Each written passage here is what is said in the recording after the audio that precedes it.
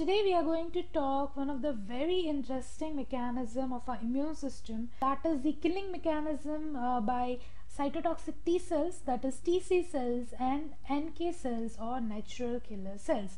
Now we have spoken about these cells in the very first video, that is immune system. If you want, you can just click on the link on the screen where the cytotoxic T cells and NK cells come into picture in very specific case in the body.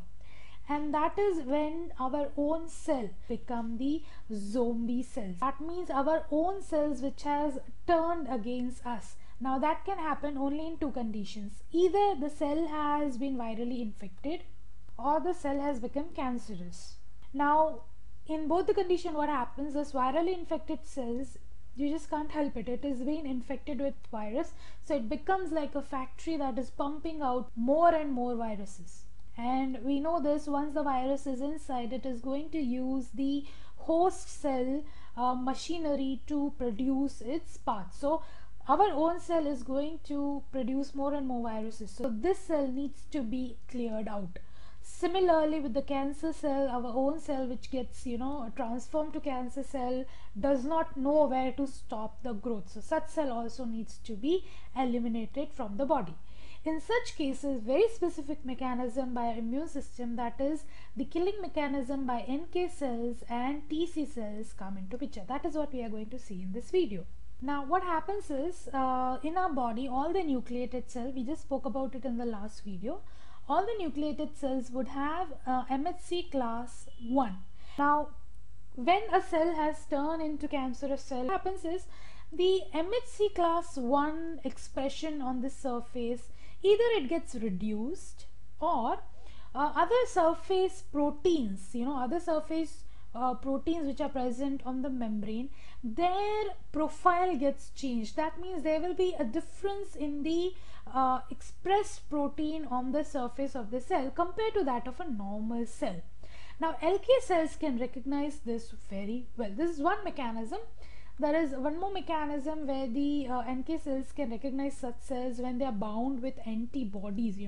Such antigens are bound with antibody, because NK cells have a receptor that can recognize the FC region of the antibody. So that is one more way.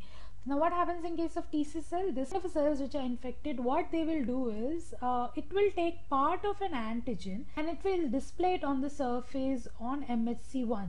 So TC cells can recognize this MHC1 and antigen complex and will understand that this cell has been infected and this cell has to be killed. So this is how TC cell is going to recognize the infected cell. Now whether it is NK cell or TC cell, as I said, the mechanism is similar. So now we will see, once NK cells and TC cells recognizes such infected or tumor cells, how they are going to kill them.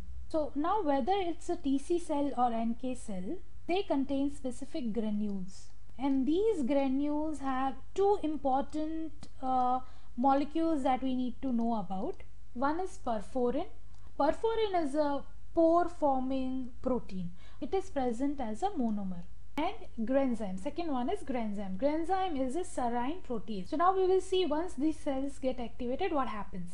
So now when these cells recognizes cancer or virally infected cell, there will be exocytosis of these vesicles. Now this exocytosis happens when the cells get activated. It is after the recognition and binding between these two cells. So once the exocytosis of these molecules happen, these granules happen, first the perforin, which is a pore forming protein, what it does is it is going to insert itself in the target cell membrane.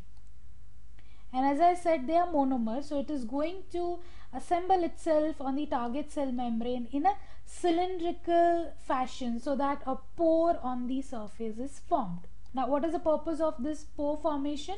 Through this pore, now this granzymes would enter the target cell, and as I said, granzymes are serine proteases that is going to activate the caspase cascade in the target cell. And once the caspase is activated, we know it is going to lead to apoptosis of the cell. So as a result, the target cell will be killed. So essentially this is what is happening. The TC cell or NK cell once it recognizes the cancer cell or virally infected cell, it is going to be activated.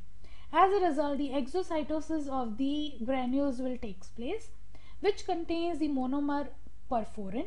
Perforin is a pore forming protein, so it is going to insert itself in the target cell membrane and form a pore.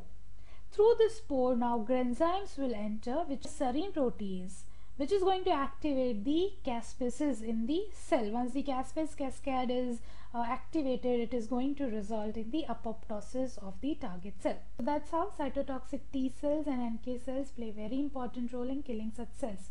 So that's all for now. I hope this video was helpful. Do subscribe to the channel for new video every week, and I'll see you next time. Until then, keep learning.